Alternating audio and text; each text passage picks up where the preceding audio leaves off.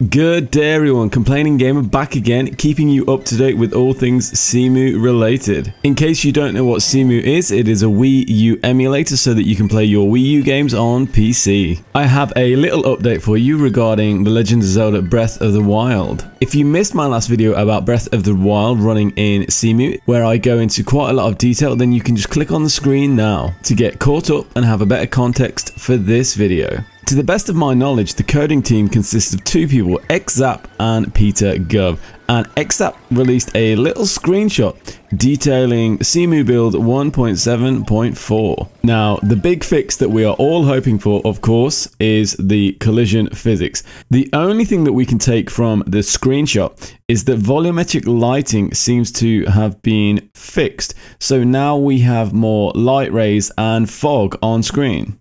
A news update for 1.7.4 is apparently coming in a few days. Other than that, there is actually very little to report. If anything new comes in, I will be sure to let you know. One thing that seems clear to me is that these changes are going to be gradual and incremental. The huge leap that everyone wants from the current build to 100% playability does not seem to be in the near future.